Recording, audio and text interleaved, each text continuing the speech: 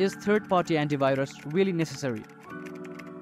Since Windows Defender comes inbuilt with Windows and it's built by Microsoft, a lot of people naturally assume that it's probably the lightest security solution. Some people even assume that it has no performance at all. As for the computers these days, that's just objectively incorrect. Most laptops come with a bunch of random garbage softwares installed, which includes some random antivirus software. More junk processes running in the background means a slower laptop and worse battery life. Most antivirus software companies pay a laptop maker to put their software in the laptop in the hopes that you start paying for the antivirus software for the subscription. Well, I nearly fell for this. According to one of the penetration tester in Windows, it was the vulnerability in antivirus software that would actually end up giving you the access to a system. So it's more like an additional weakness that can be exploited, more software that needs to be updated. So even if we put aside the fact that antivirus software uses more resource to run and scan stuff, which will slow down the performance in games, it also occupies the memory that could be used for some good resources. So I really think that these days, the built-in Windows Defender is good enough for most people. Windows Defender seamlessly integrates into the Windows operating system. No need to worry about conflicts or performance issues because it's optimized to work specifically with Windows. Unlike those resource-hogging third-party antivirus programs, Windows Defender knows how to be a good citizen. It tiptoes in the background so gentle that you won't even notice it. When first released, the Defender was really bad, but Microsoft takes its jobs seriously. They blessed Windows Defender with regular updates, keeping it up to date with the latest malware definitions and security intelligence. Just like a fine wine, it only got better with time. It has been certified and tested to meet industry standards. Even independent testing organizations have given it a nod of approval. The consensus is clear. Windows Defender knows its stuff. But still, if you do have any trust issues regarding the Windows Defender, then instead of wasting your hard-earned money on unnecessary antivirus, just go to your browser, download and install Malwarebytes, which has a 14-day free trial. Scan your computer, quarantine your malware if present, get your computer as fresh as a daisy. Hopefully you found this video helpful. Thank you very much.